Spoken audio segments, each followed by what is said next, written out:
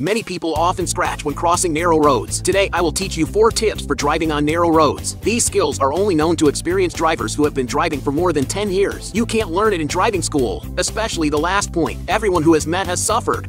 First, when meeting cars on a narrow road, as long as the lower left corner of the windshield is lower than the headlights of the opposing vehicle, whether it is an SUV or a car, it can pass safely at one time. The same method can also be used when meeting cars on the right. Second, keep an eye on the hood when you pull over.